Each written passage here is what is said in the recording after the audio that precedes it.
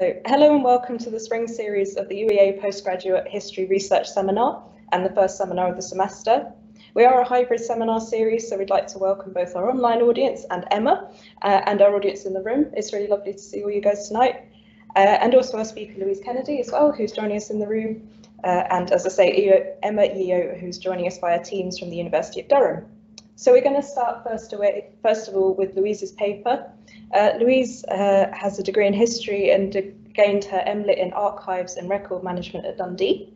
As a qualified archivist, she's currently taking a career break to concentrate on her PhD studies and is in her second year of research.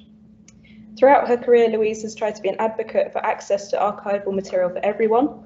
And as a committee member of the Suffolk Local History Council, she is also promoting their aims of education through the study of local history.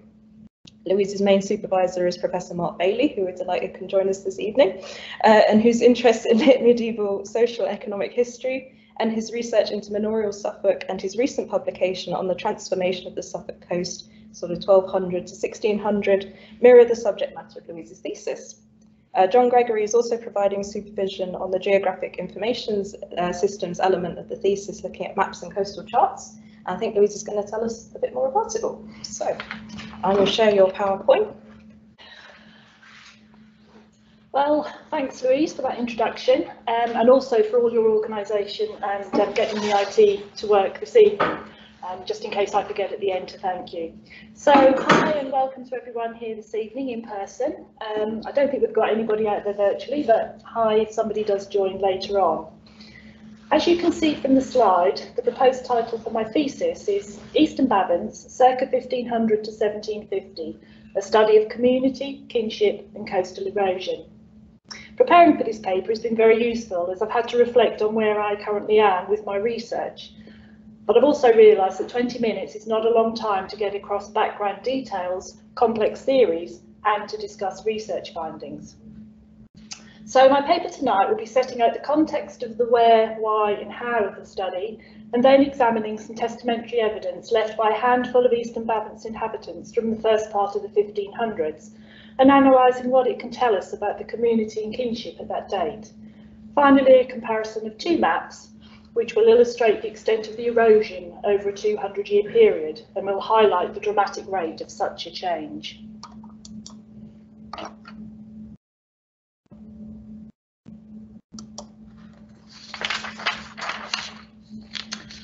All that remains today of Easton Bavents is just a thin strip of arable land and a handful of 20th century houses. It's just to the north of Southwold. You can see I've marked it on the map here. It's on the Suffolk coast and is part of an area known as the Sandlings. This stretch of coastline is made up of remote villages which are accessible by one roadway in and out just off the A12. There's no coast road, again as you can see from the map. With rivers, silted up estuaries, salt marshes, sandy cliffs, dramatic scenery and big Suffolk skies, it's obvious why this area is designated as an area of outstanding natural beauty. You can see the beauty of the area from the images on the screen, which were taken from a walk I had along the beach last month. But these images also illustrate the effects of the ever-present erosion on the sandy cliffs, with fallen trees and power cables and water pipes dangling over the cliff edge. The sea has been the most important natural influence for the area, moulding the coastline and altering the history of the Sandlings. The main ambition of my thesis is to undertake a micro-study of a community, examining a specific part of this dynamic, fractured coastline over a set time period, with relation to the families displaced by the erosion. This should allow an analysis of the socio-economic impact of dramatic environmental change and provide an understanding of the community and kinship ties, ultimately illustrating how erosion changes lives. The early modern community at Easton was chosen due to the fact that it has suffered a total loss of all its land and physical structures, with the population moving out. In around 1500, antiquarians have written that the community was at or just past its zenith and heading into decline. Micro-studies often help us to answer big questions through the study of small places. Professor Andy Wood, who favours a micro-study over big history, tells us that studying the local is not just about a methodological focus, it's also fluid, shifting, historical entity in its own right, and as such is as worthy of study as a royal courts or grand diplomacy. I'm hoping my focused approach will lead to a greater understanding of the diversity of the community, its social structures and its ways of working and thinking. Probate material from over 120 wills already transcribed is providing evidence of kinship strategies and inheritance patterns. I've found that research studies into early modern post-mortem inheritance patterns in rural areas using wills mainly concentrates on looking at agricultural communities, and evidence of comparative coastal maritime communities is scarce. But tangible evidence of an economy which includes fishing and coastal trading is emerging, and long-lost topographical features are being named and described. So let's look at Easton in the early 1500s. The image shown here on the left is a smaller section of the one that was on my first slide. It's taken from a coastal chart of Suffolk, drawn up in 1539 for the fortification of large sections of the coast as Henry VIII feared an invasion from the combined forces of France and Spain. This section shows a view of the communities as being visible from the sea, and going from left to right, we have Southwold first, then an image of a gun battery with a beacon structure behind it, and then we have the village of Easton. It's standing on a brown sandy cliff with the ness protruding out to sea. Cove Hythe and Kessingland villages are then shown further along the coast. Whilst these are stylised depictions of the communities and cannot be taken as realistic views of what they actually look like, the illustrations of the church towers are of importance, as they would have been navigational markers for those out at sea.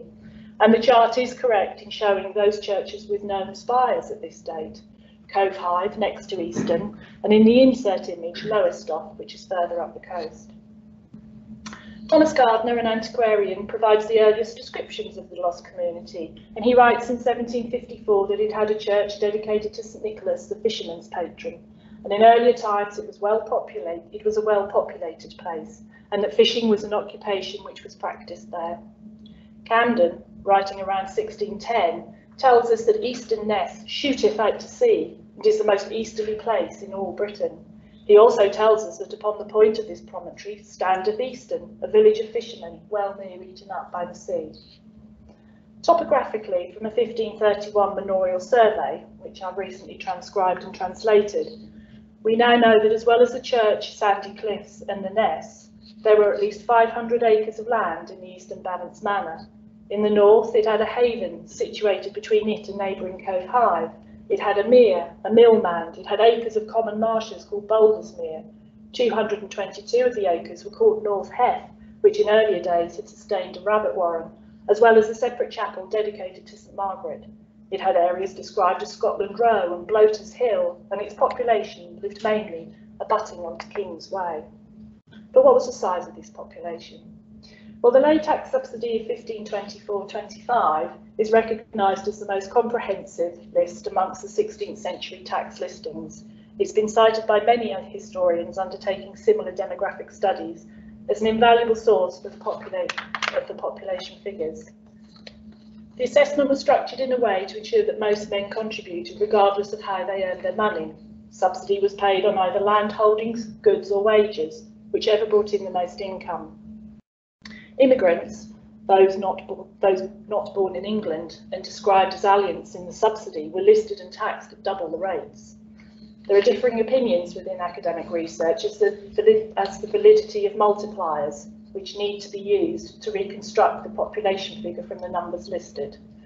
I've used multipliers given by Goose and Hind in their work on estimating local population sizes, and arrived at a crude population of Easton Bavents in 1524 of around 324 people.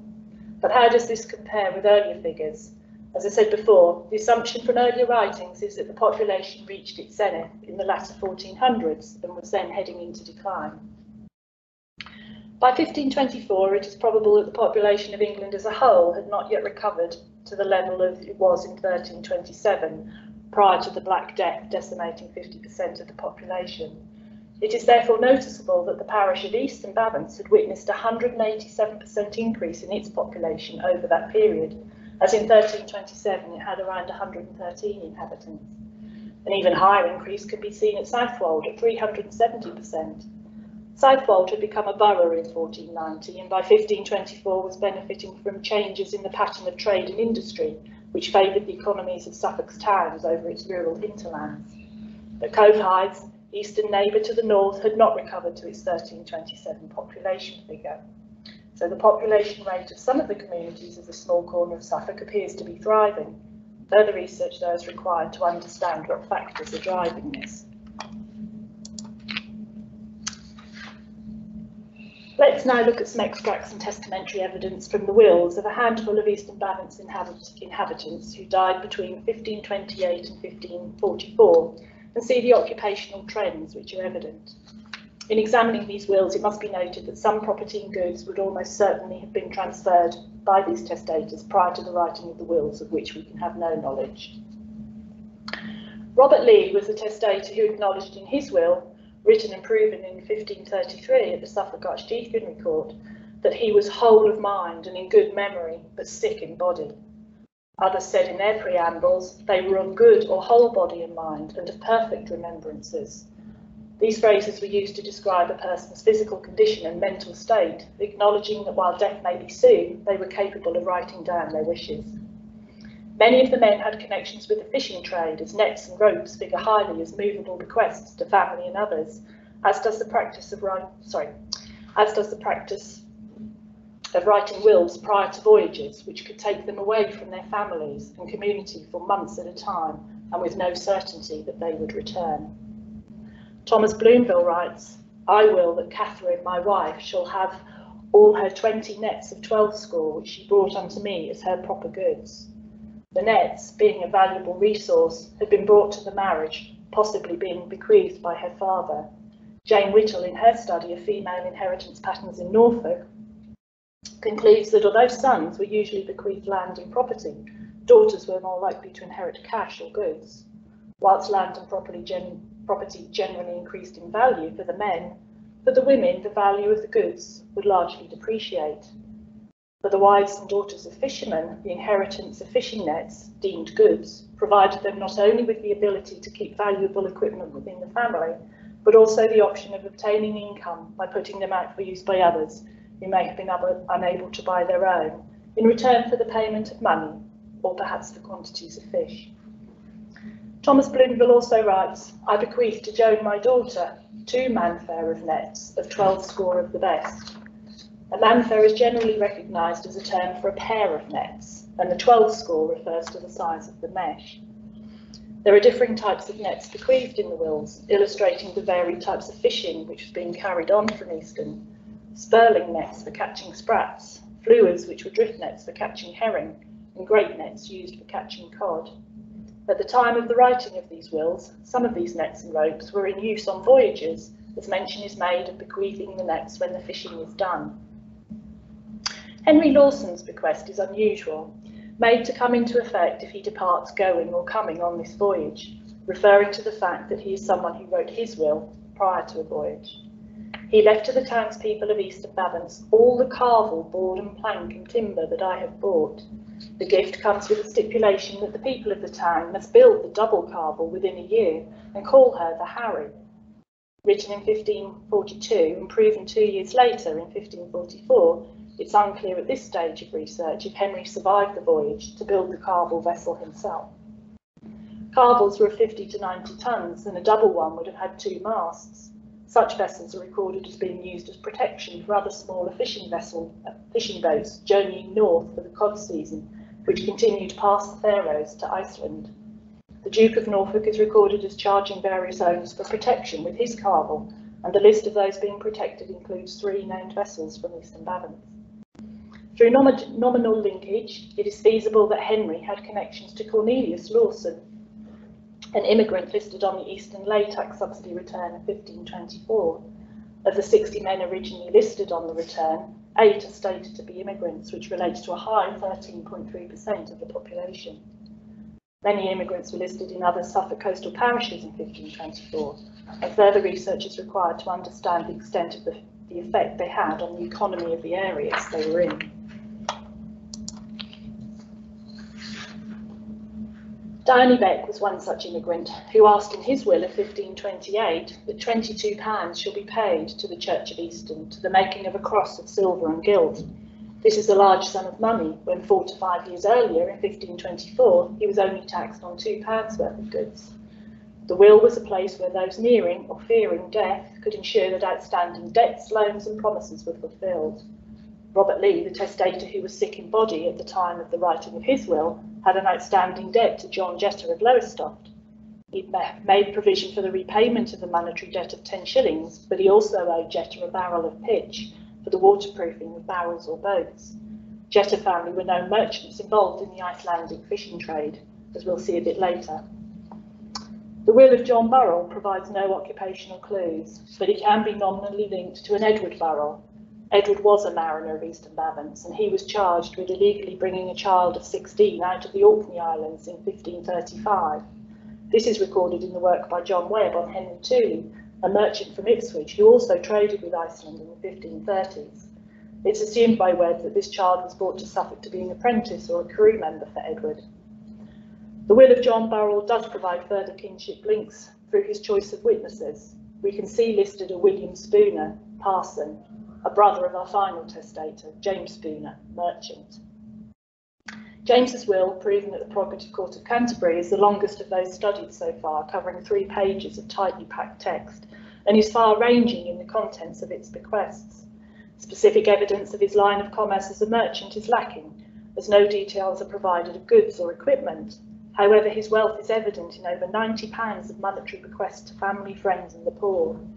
In the 1524 Laytax subsidy, wealthier taxpayers were asked for payments or anticipations in advance of the rest of the population, and James Spooner is listed as such and being assessed at £100. In his will, he provided funds to repair and upgrade local churches, including St Nicholas. He also left funds for the glazing of new windows of the church and bequeathed £20 to the making and amending of the highways from Girlingsgate to Benneker unto the south end of Potter's Bridge, and also to the making of the new pier at the Haven. These last 2 mentioned bequests potentially provide clues that he was involved in bringing goods in and out of the Haven and wished to upgrade the pier or the quay and the roadways for the movement of his goods onwards. His son Richard was asked to oversee these bequests, but further bequests to him are dependent on him remaining living in his father's property at Easton Bavents. The 1531 manorial survey I mentioned earlier also provides more evidence of James's wealth and his standing in the social hierarchy of Easton. He is listed first on the survey as one of those signing to witness the survey details are correct. The Demesne holdings are then given, and Spooner is noted as the manorial farmer and tenant of the Hall Close. In essence here, he is leasing the manor. His merchant status can be confirmed, but from other sources. I found him listed on a certificate of ships returned out of Iceland in the State Papers of 1533. This records the Iceland fishing fleet as it anchored at Dundee Haven on its return from its annual voyage.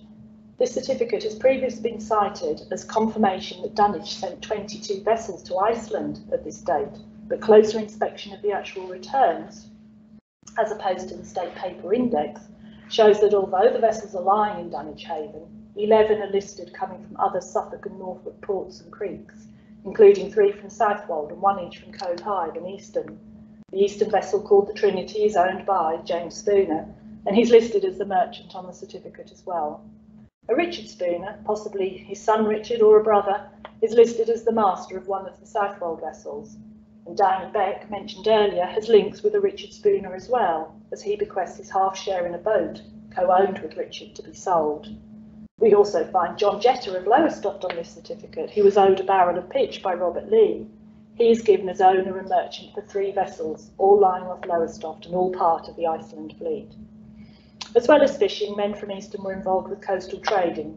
Vessels from Easton Bavents can be found in the Index Newcastle Chamberlain accounts of 1508 to 1511, transporting coal down the east coast.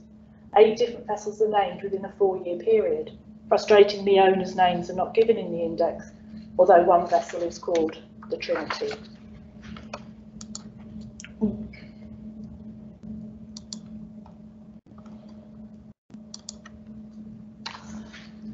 So let's conclude this discussion of some elements of my research so far with a very brief overview of the erosion and deposition on this stretch of the coastline. The earliest county map for Suffolk was surveyed by Christopher Saxton and published in 1574. You can see a section showing Easton on the left hand of the slide. Between the marked red and purple arrow, you can see Easton Ness. This ness, stretching out to sea in 1574, has completely been eroded 200 years later if you compare the area with Hodkinson's map of 1783 on the right-hand side.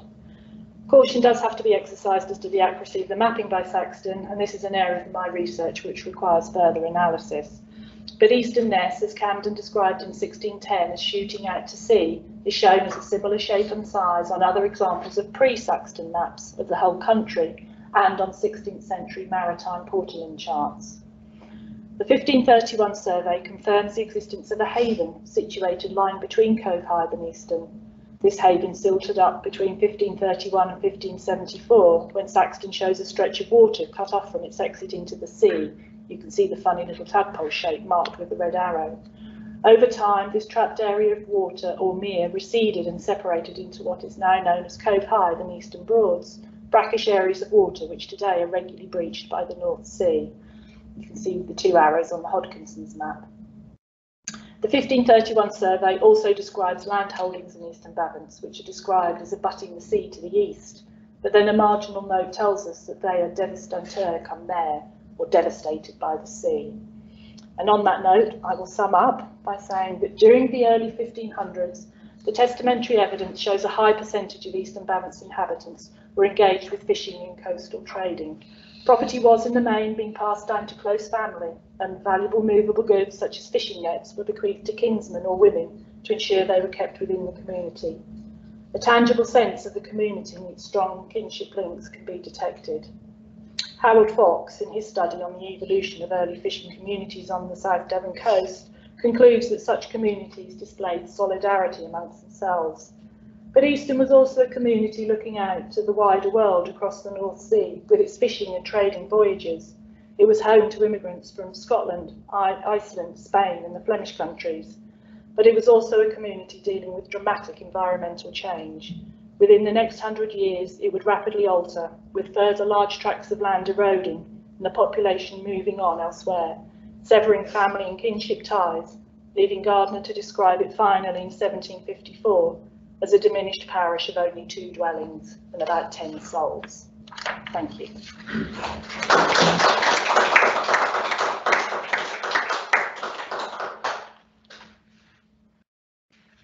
Thank you so much, Louise. It's fantastic how your research from like really legal documents just sort of builds such a picture of like the sort of the social value of things like a net, which you wouldn't get from just reading that. Is fantastic. So thank you ever so much. Right, I'm going to stop sharing this slide, hopefully, if I can get this. Stop sharing, and I'm going to pass this over to Emma, who's hopefully going to be able to share her PowerPoint for us as well. So Emma Yeo is a second-year history PhD student at Durham University, and her research focuses on community experiences of mortality crises in the long 17th century, from 1580 to 1720. And she's combining analysis of parish register data from across northeast England with qualitative sources such as court records. She's also interested in crisis studies more generally and has been involved in an ongoing autoethnography project looking at PGR experiences during the pandemic, which is huge and relevant to all of us. Emma, I will get rid of me and we'll pass over to you. Thank you. Oh, brilliant. Thanks, Louise. Hi, everyone. My name is Emma and I'm a second-year PhD student at Durham. Today I'm going to be talking to you about late 16th century demographic crises in the northeast of England, from plague to famines. Now, unfortunately, my map, unlike Louise's, doesn't have a sea monster, but hopefully it's pretty nonetheless. Now, the area I'm going to be speaking about today is the historic Palatinate of Durham. So it's the area stretching from the border with North Yorkshire in the south, Cumberland in the west, the sea on the east coast, and then Northumberland to the north. And the map on the background of the slide is a 17th century map by the cartographer John Speed. And the region we're thinking about, northeast England, can also be seen on the more boring modern map on the left of the screen too. So before I get started thinking about crisis, I want to briefly mention some of the key factors of northeast England in this time period. Northern parishes were typically very large, and many contained widely dispersed settlements. To take an example, St Oswald's on the outskirts of the city of Durham contained both a suburb of the city and numerous small villages and townships miles distant from the city proper. This means that many parishes have areas of differing social and economic characteristics within them. And there are also differing economic circumstances in the region itself too. There are boom areas such as the coal mining settlement of Wickham or the mercantile city of Newcastle, and then we have rural areas which are themselves suffering from population decline in this period. The main source I've been using in my studies of early modern crises so far is parish registers. These are demographic records of all of the baptisms, marriages and burials occurring in a parish, and thanks to the diligence of both later Tudor monarchs and parish clerks across the realm, these survive in varying levels of completeness from the mid-1530s onwards. For North East England, the majority of the surviving 16th century parish registers are from County Durham, and there are much lower levels of survival from Northumberland. One of the key benefits of using parish registers is that it allows for high-level demographic analyses of key events on a parish-by-parish basis, bringing together a regional picture of crisis experiences. In addition, you can use lived experiences of life events to see them from a different perspective using the same data. And in this presentation, I'll be looking at historical demography in its most basic sense. When I talk about a mortality crisis here, I'm in this instance referring to burials reaching 2 times their average figure. And there are other aspects to crisis, such as their effects on baptisms and marriages, but for brevity, I'll focus on deaths alone here. For the remainder of our time together, I'd like to focus on 2 crises, the dearth of 1587 and the combined dearth of plague of 1597, and show what analysing these documents can tell you about communal experiences of crisis in the region. And our first crisis is brought to life most vividly by this quote, which is inserted into the parish register of St Oswald's on the outskirts of Durham City by the parish clerk, and it's a visceral indication of the pain and suffering caused by food shortages in this period. It says, "This year, 1587, the price of corn was as followeth, and the greatest part of last year before going, so that many poor people were supposed to die for lack of bread, notwithstanding great store in the hands of the hard-hearted crowds, yet still raise the price until harvest." One of the key debates surrounding famines is the extent to which they are a man-made disaster or one created by environmental factors. The work of Amartya Sen is instrumental on this question. Then considered key instances of modern famines and argued that famine is caused not by a decline in available food, but by a fall in what he described as food entitlement, and this can be seen in action in this quote. The parish clerk appears to be suggesting that it isn't necessarily that food was completely unavailable to the level that would produce the devastation experienced in 1587, but that it was being stockpiled by greedy farmers, and the results of this can be seen in practice. The South Bailey of Durham was an area which would be, a century later at the time of the half tax, populated by doctors and lawyers, and it survived the famine relatively untouched. By contrast, in St Oswald's parish, which is on the Great North Road and was heavily exposed to migrants travelling for relief, alongside poor rural householders, there was a desperate situation in which poor people were dying in the open. When thinking about famine in 1587, a key aspect to bear in mind is that the marginal were the most vulnerable. That's not only those who wandered as vagrants, but I would also argue those with less strong links to the community, even if they have been settled there for a longer period. And if we want to think on a parish level, then the situation is most clearly problematic in Bolden, where burials reached twice the norm in 1586, and things escalate much more clearly in 1587, when burials reach crisis levels in parishes across the region.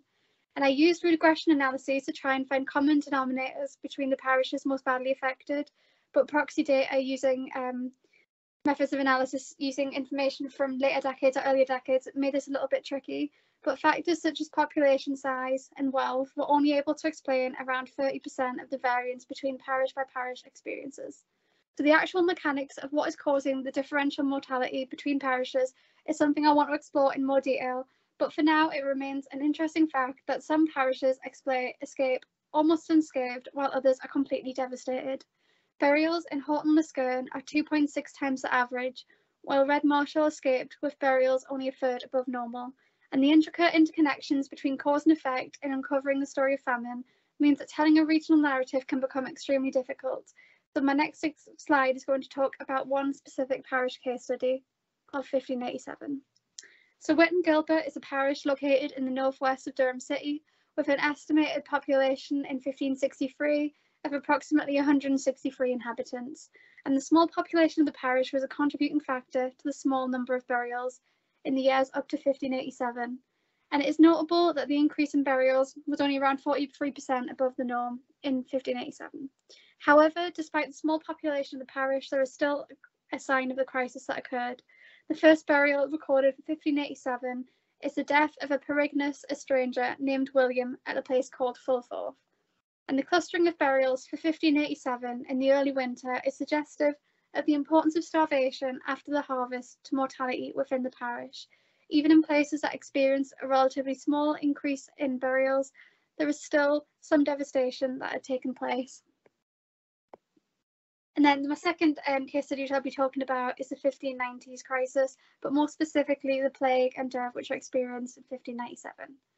And now the 1590s have been seen as a time of crisis for decades, from the work of Peter Clarke on the so-called crisis of the 1590s to crisis historian Geoffrey Parker extending his narrative of climate-induced catastrophe from the 17th century back in time.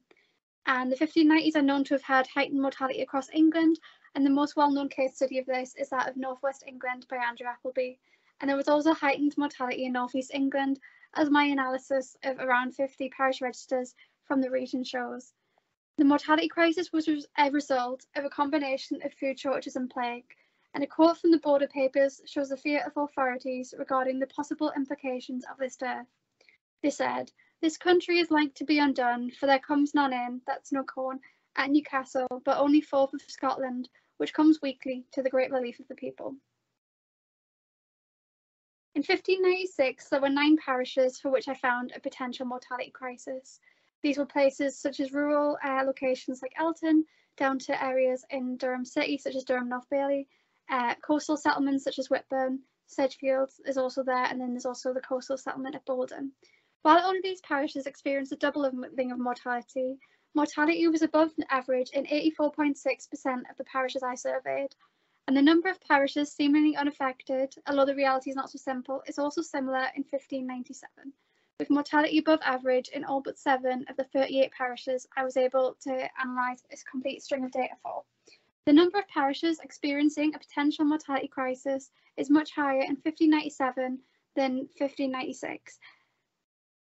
The parish with the highest mortality ratio for the earlier year, 1596, is Bolden, and the Durham Quarter Sessions roll shows the impacts of this upon disorderly behaviour. And there was attempts to punish disorderly behaviour when an individual broke the clothes of another, and 2 other men were prosecuted from vagrancy from the single settlement alone.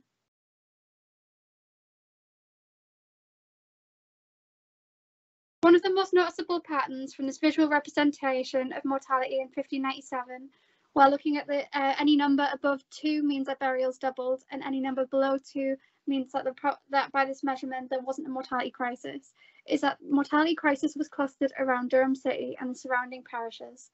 Some of the highest mortality ratio values for the late 16th century are found in Durham City parishes in 1597. In St Giles, Durham, burials reached 4 times the 9-year average. In St Mary, North Bailey, 5 times the 9-year average, and in Durham St Margaret, 10.9 times the 9-year average. So the impact of the plague upon Durham City is well documented. For example, administrative records were disrupted in St Oswald's, and the clerk later was able only to record the number of burials taking place in the streets of MLitt during the visitation. There was no attempt to make a list of who had actually died. It was too much. There was too many dead people as a result of the plague.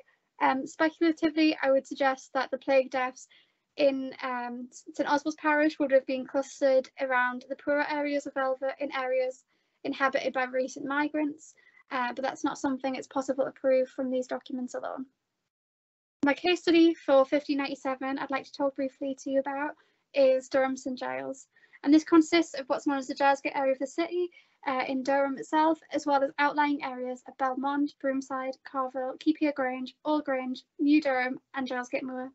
In 1563, Durham St Giles consisted of 107 households, and using a standard multiplier, this gives an estimated population of 546. This means it had more residents than some areas of the city, such as North and South Bailey combined. It's a large-sized parish, and the impact, a medium-sized parish, sorry, And the impact of 1597 crisis on the burials can be seen quite dramatically in the spike on the graph there. The 1597 is completely out of the ordinary. And the clerk quite handily gives information about when the plague began, and the register marks it out. He says, the plague began the second time since the records began, so since the mid-1580s, and it's possible to reconstruct what actually happened in the parish over the course of a matter of months. So the plague began the second time, and the first death is that of a female servant in the house of John Howell on August 4th. This is followed 10 days later by the next plague death, one of John's children, perhaps infected by the maid directly. On 18th of August, John's wife Margaret dies, and he succumbs the following day. The first death from the plague that may have been outside the Howell household is that of John Howell's father on August 16th. Scott and Duncan found extremely limited evidence of household transmission amongst supposed plague burials in Durham St Mary, another Durham parish, but the situation in Durham St Giles is far more complicated. Some plague deaths are marked as PLA, meaning plague, but not all of them. But there is a level of transmission to family members far closer to expected levels than what Scott and Duncan found. Who's dying in Durham St Giles during this plague outbreak? Now, in my analysis, I considered that all burials with a parent given. I put them as being children, though in reality these individuals could have been unmarried young adults. 5 of the individuals buried are listed as aged, so they're elderly, and a handful more are widows and over unmentioned age. 35 burials are children, and 70 are adults who it was not possible to determine an age for from the limited sources available. Some of the children do not actually have names or gender given, but there is gender information available for 99 burials, which is 90% of the total for 1597 crisis. The selectivity of mortality during crisis events, such as famine and outbreaks of plague, is an important area of crisis scholarship. Sharon DeWitt found little impact of sex upon mortality risk during the Black Death in London, while Daniel R. Curtis and John Rosen found sex selectivity and more women dying in plague years than usual. Looking to St Giles in 1597, burials are almost evenly split. There is a sex ratio of 1.02 to 1. For every 50 female burials, there are 49 male, and only around 40 of the burials during the visitation are explicitly marked as plague burials, but this is likely to be a vast understatement given the graph shown on the screen, which shows that the burials are clustered around the traditional plague months, August, September and October. Thinking about how much loss was experienced by individual families within the community, the median number of losses amongst surname groups experiencing at least one death was 1.5. It sadly wasn't possible to complete a family reconstitution for this period, the way I've done for St Oswald's in Durham in the later 17th century, because the register for St Giles only begins in the 1580s. But an important thing to note about the 1597 crisis is that family annihilation was not a common feature. Difficult to determine how many households these losses were split between, but those that did occur obviously represented a significant loss for individual families. Community wasn't completely destroyed, however. So, thinking about the experience of plague in Durham St Giles in more detail, was there a silver lining, or is there a apparent silver lining of poison chalice? I'll go into a bit more detail to explain. So there was a steep drop in the population caused by the plague. 100 burials as a percentage of the population is a really dramatic number. However, there are signs of recovery very quickly. When we look at the baptism records for the parish, we see that between 1587 and 1596, there was an average of 10.9 baptisms annually. Between 1600 and 1609, this figure is 12.6, a slight increase. A similar but slightly less drastic situation is to be found in burials. 19 was the average pre-plague, and over the following years of 1609, 18.9. So what does this suggest about the situation in Durham St Giles post-plague? These initial signs of recovery hide a potentially important aspect of community life. For these recoveries to be possible in spite of the losses, it could be the case that these are as a result of in-migration. With the loss of members of existing families and their replacement by new groups, could this have an impact on community cohesion? This is something I'm looking to explore more generally for the 17th and 16th century. Thinking about what the impact of these losses are, is it the case that these are outsiders to the community, as I found for Durham St Oswald's, perhaps having a limited impact upon the community as a whole, or is this something that has negative impacts for the wider community outside of the family? What are some of the key aspects of the top level data for late 16th century mortality crisis? The first thing to note is that Durham City appears to be especially unlucky within its wider County Durham context and within the North East as a whole. One of the major factors in this, of course, is the geographic specificity of plague outbreaks. One town can be completely decimated by plague, while other settlements are completely saved. The plague hit Durham City in 1597 exceptionally hard, and the chapelry of St Margaret's experienced burials at a catastrophic rate. The parish was completely overwhelmed by the losses it faced and had to bury people in nearby St Oswald's, which caused problems for years to come. Meanwhile, in Greatham, a few miles down the road, a coastal settlement, the late 16th century wasn't a time of crisis at all, really, in these terms anyway.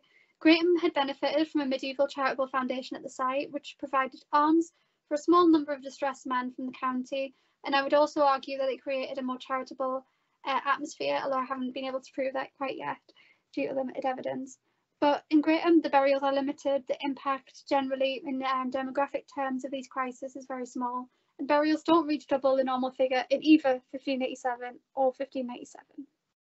And another case study I'd like to share is plague in Newcastle. This is significant because Newcastle is somewhere that experiences the plague in very dramatic terms. The later example of 1636 is discussed in a lot of detail by Keith Wrightson in a brilliant book. And this earlier example has also been discussed before by Andy Byrne, who was a PhD student at Durham, who found evidence of the costs associated with protective measures during the outbreak. And a butcher was hired to kill dogs in 1596, and in 1597 men were paid to search out strangers and to see in the 1590s whether a man dead on a ship was a plague victim. The outbreak also disrupted the assizes in Durham and Northumberland.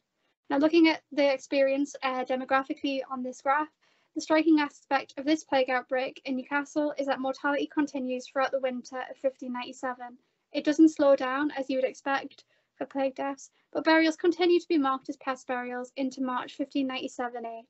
The first plague burial in this outbreak was the death of merchant Richard Lynn's son, and then it continues on from there. From March 1597 to March 1597-8, there are 169 burials in Newcastle St John, and 98 of these are directly attributable to the plague, although the actual toll may have been slightly higher than that. Approximately 80% of the deceased were the only plague victim in the parish amongst individuals by their surname. There are a few people who experienced it far worse. For example, the Fletchers. Within two groups of the Fletcher family, there was 4 losses. Henry Fletcher lost both his wife and daughter, and John Fletcher lost 2 children. And this combination of dearth conditions in 1597, alongside multiple serious waves of contagious disease, puts considerable strain on community relations, and there was genuine concern by the authorities in the 1590s regarding the security of Newcastle, given what was going on here with the dearth. So the plague initially spread slowly in Newcastle, as indicated by the number of days between pest burials. There were a small number of plague deaths in April, followed by 8 in May, 3 in June and 2 in July. And this initial outbreak of the plague may be best treated separately from the main outbreak during the summer. And this starts in Newcastle St John's with the death of Magdalen Warder on 31st of July, and mortality starting among servants, but then spreading with household transmission going on from there. The number of days between plague deaths increases towards the end of the year, with signs of the crisis abating by mid-December. There is almost a month between the burial of Nicholas Burnwell's son on the 30th of December and that of the next plague victim, an unidentified Thompson child. In March 1597-8, a Scottish man dies at the home of widow Collingwood. She may have been employed as a plague nurse. At the home of Dame Pearson, earlier in the outbreak, a child had died. So this is what it looks like from the parish registers. You just get an insight into the names of the deceased, and then you need to piece things together from there. Moving to the next slide. And so that one of the interesting aspects of using parish registers to discuss crisis is you get a small insight into what people's lives may have been like, but these need to be combined with narrative sources to bring the plague and the dearth to life. So briefly, I'm going to give, just as a close, I want to give a case study story of how other sources, nuncupative wills, can bring the plague to life in a way that demographic data may possibly not be able to do. So nuncupative wills are wills which are produced by word of mouth. So the impact of the plague can be seen clearly in this example. In 1597, a man called Thomas died in Durham of natural causes, not the plague. He recorded his last wishes and was able to provide for his wife, 9 children and 2 servants, and then he grasped the hand of his kinsman Gregory and begged him to look after the care of his spouse and children. because it wasn't the plague, he was able to physically touch his loved ones and pray together and do all of the things that you would do on the deathbed. But if he'd had the plague, he would have been shut up in his house with no visitors. Watchmen would have been nearby ensuring no one visited, or he could have been dying in a field far from his family, like a man elsewhere in Durham who recorded 3 separate nuncipative wills while dying in a plague lodge in an attempt to make sure his wishes were known. That's one of the things that is difficult when using demographic data, is that you don't get all of the aspects of the experience that can be given from other sources. So, for example, Sybil from Bolden, a community that had been affected quite badly by mortality crises, as I discussed briefly before, she had the plague in 1597, and she knew, as a clerk wrote, that she was soon to die. She made attempts to provide for potentially vulnerable female relatives. The will is a scribbled mess. There are comments on how long it took her to die, which have been crossed out mid-sentence, and the clerk includes a grim epigraph at the end of the text. It's a quote from a Latin poet about the fleeting nature of life. And when you combine sources like this with demographic sources, you get a much better insight into what it might have actually been like to live through the plague in an early modern community. So to conclude, the experience of mortality crises in North East England during the late 16th century differs on a parish by parish level. Even during key national crisis years, the mortality impact on different locations may be muted. And as overcrowding contributes to the plague and dearth is experienced especially harshly by marginal individuals, the wealth of a settlement is a factor in the mortality costs experienced. However, other things such as the response of authorities, local magnates, come into play, as well as the existing population structures and the choices of individuals. Parish registers give a fascinating insight into the world of early modern communities, and they are best used alongside other sources, as I've begun to do in my PhD studies so far. So thank you so much for listening, and I'm sorry you can't see my face because of the tech issues, but there's my face on the screen. You can see the photo, I guess. And I'd love to carry on the conversation. If anyone would like to get in touch, my email and Twitter account are on the screen. And if you want to hear me talk more about crisis, the article that was produced by the autoethnography group I'm part of can be found if you just Google my name, it'll come up. There's swearing in the title, so I haven't included the title on the slide for YouTube reasons. Or you can check out Crisis Lives on Spotify, which is a podcast I've just started. So thank you for listening. I'll come back to video view.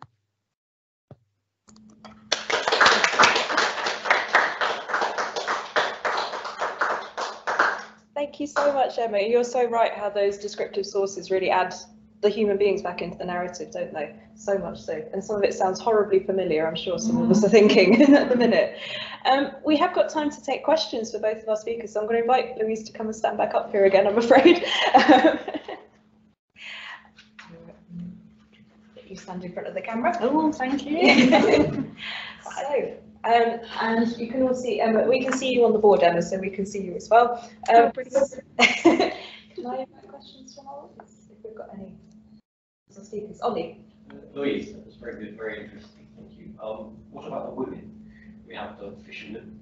What are the women doing in the towels? And what sort of jobs and roles are they taking up? Well, they would obviously have had connections with the fishing industry, so there would be shore-based jobs that they would be engaged in. Plus, also, although I've talked about it being a maritime community, they did operate farming as well. So, you know, the women would have been at home while the men were out on their voyages, producing the food and doing those jobs within the community as well.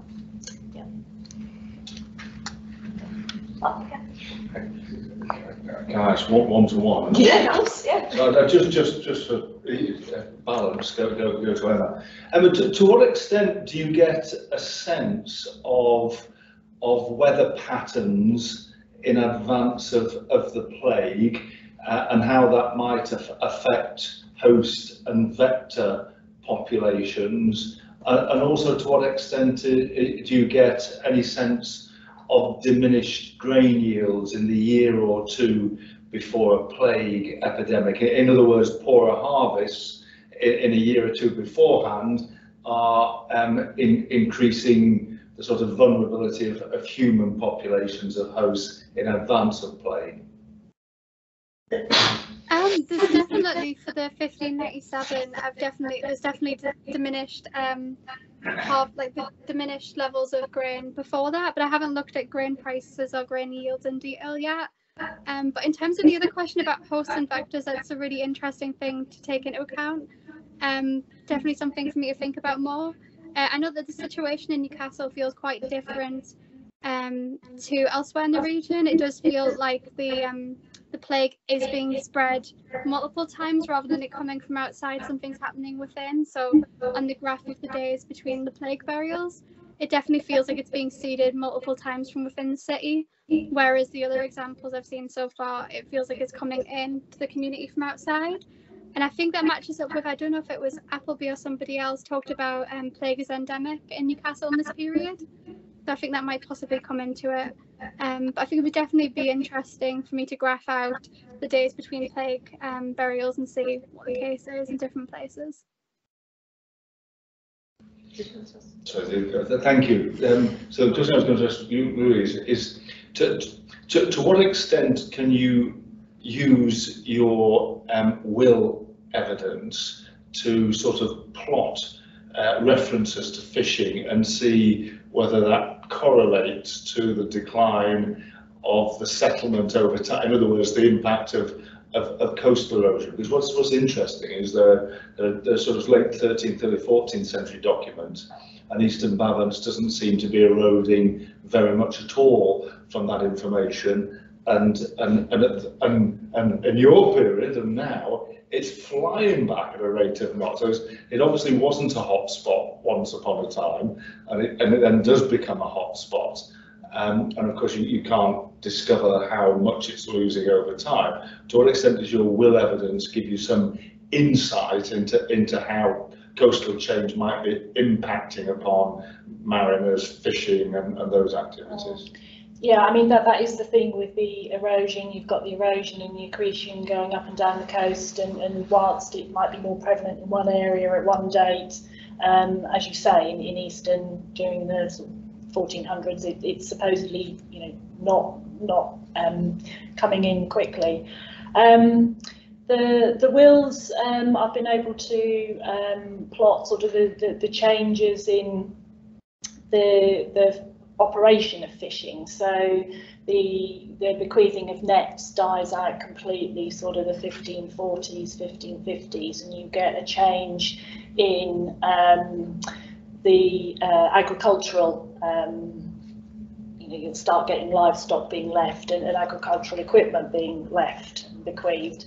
Now, whether this is just a change in the economics of fishing in general, because obviously after the Reformation, you know, you've got the fishing dying off. So it's trying to understand from other sources about whether that is the erosion and the accretion that's causing that change. I think that the haven at Easton definitely silted up, which obviously would have had an effect on the population, but it seems from what I've sort of found so far that they actually moved slightly southwards towards Southwold and started using Southwold Harbour and various creeks for fishing. So at that point they were probably still operating fishing, but they weren't being of Easton. They were Easton men using Southwold. So that's something that is sort of gradually coming out with further research. Yeah. Can I just ask you about the fishing industry at the time, if you like? It wasn't industry. I mean, was it just subsistence? Was it just subsistence fishing, or were they actually processing fish, or and somehow, you know, selling the fish to other areas? And does any of that come out in your? Not from my sort of research necessarily in the wills, but obviously you'd got the merchants with the Icelandic fishing trade that was then sold on for monetary gain. It wasn't just the catches that the community would use. Because you were asked about the involvement of women. And I was just thinking of all the herring lasses in Yarmouth, you know, well, 2 or 3 centuries on, and I just wondered if the women were involved at all in processing any of the produce of the sea. So selling on. in some of the wills you get mention of herring sprats or sprats, which were like the wooden skewers that they would then so that they would have dried the fish, and there's this area called Bloater's Hill which has come up from the manorial survey, which sounds like a high area, which I think possibly may have been used for drying the fish, to obviously keep it over the either other for months. use in the community or in the family, or perhaps some of it was sold on. I haven't gone into the economics of the fishing industry to that. Certainly they'd have been eating it themselves. Oh yeah, absolutely. But there was money to be made. Yeah, I mean, fish was being supplied into London. Yeah, definitely. Yeah, from those. I've got a question for Emma. You touched on it, but I'm kind of interested about the responses to plague and dearth. You mentioned Durham, but like officially in the northeast, did you see any differences? Did it make a difference as to any? Because I think it's 1597 where they begin to introduce the church wardens into poor relief and things like that. Have you seen any kind of responses to that, or anything you've noticed in your research as to whether it made a difference at all? For 1597, the only thing I've looked at so far is the demographic data. But the one thing I have noticed, just looking at that, and that things I know from St Oswald's Parish, which is what I did an earlier case study on, was that there's a big issue between St Oswald's Parish, which is the one stretches out miles out of Durham, and St Margaret's, which is a chapelry. And when St Margaret's experiences the really high burials to do with plague in 1597, there's a lot of disruption between the two, because St Margaret's wants to use St Oswald's land to bury their dead, but St Oswald's believes that that isn't appropriate, even though it's a chapelry of that parish. And there's a lot of disruption over the coming decades about who should be buried there and what the relationship between the two is. There's a lot of discussion in St Oswald's church warden accounts in later years about trying to get money for things like ladders and church building repairs from St Margaret's, and they don't want to give them. So there's a lot of tension on a community level between what's appropriate to do and what isn't. And then thinking about later plague responses, there's some interesting orders in Durham in the 1640s. I think it was 1643 that are specific to Durham City, where they produce their own plague orders with a list of things to do that are specific to that town. I do think that the responses are something that is quite interesting, because it's a question of whether it's altruistic, trying to prevent, people from dying of starvation, or if it's whether trying to prevent disorder. And that's definitely something I want to think about going forward. When people are trying to prevent things, is it because they want to protect the population, or is it, like some of the things that I found in the border papers suggest, it's because they want to stop rioting? Thanks, really interesting. Thank you. I have actually questions for both of you. I thought they were great papers that really worked together. But I wanted to ask you first something, because it kind of picks up what Ashley just said.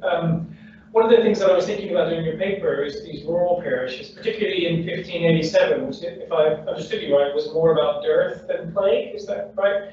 And you mentioned the different ways in which some parishes really were affected by this in terms of death, and other ones weren't.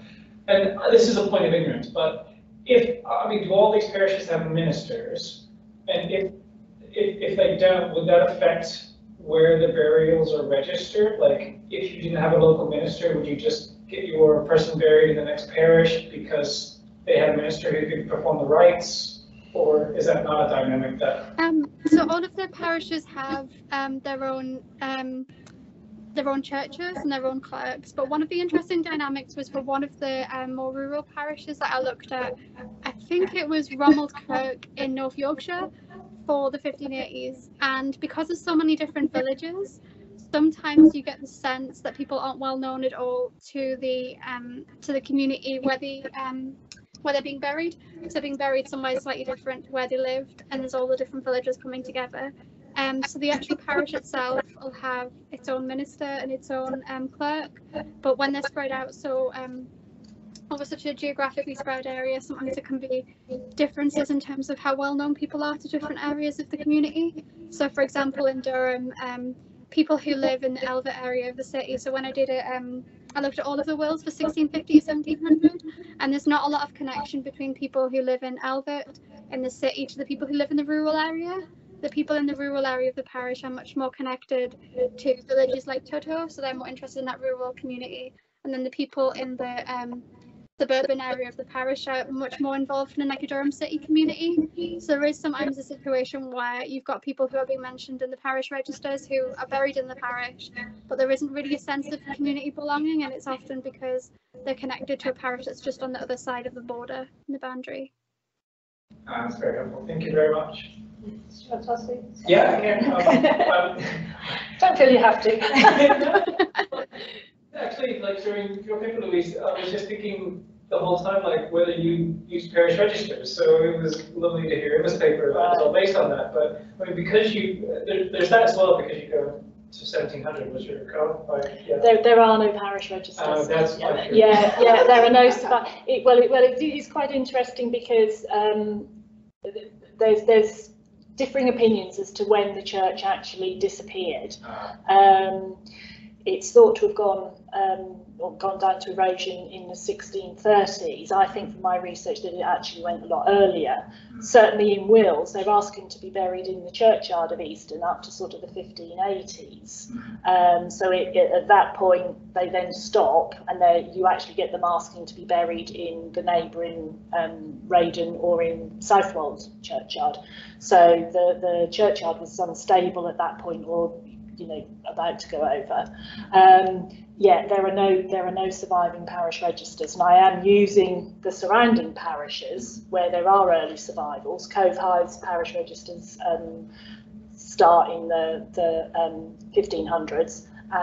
Southwold's frustratingly don't start till 1602, and mapping where Easton Bavents people are occurring in those registers to try and plot to see if that information will tell me at some point, when the church has stopped being used by the community and the church is lost.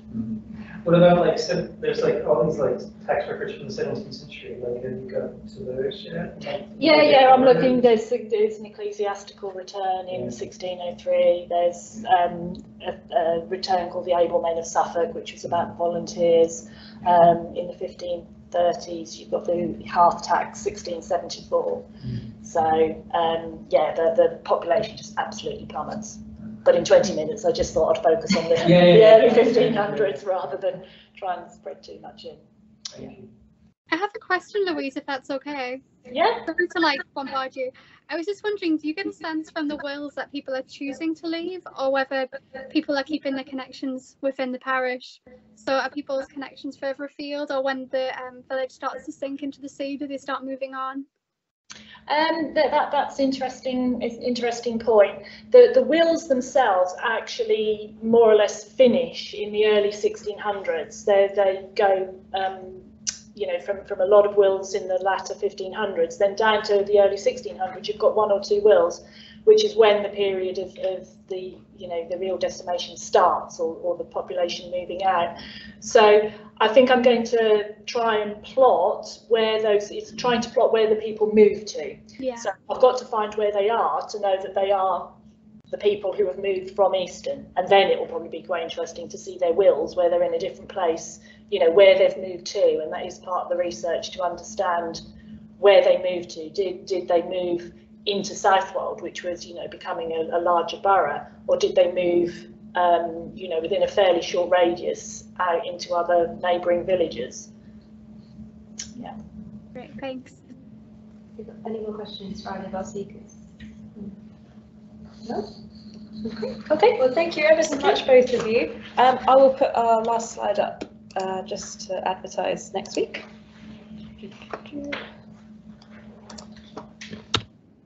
So thank you all for coming this week, and hopefully you might be able to join us again next week as well. We're doing another sort of hybrid, one speaker in the room, one speaker online seminar next week. It seems to have worked this week, so that's brilliant. We've got Benjamin Anderson joining us from the University of Edinburgh, who's speaking about Vermont, Ethan Allen and the American Revolution. And then we've got Sandra Brown, who's at UEA, is speaking about Mary Astle's books. So thank you ever so much for coming this week again, and I hope to see some of you next week.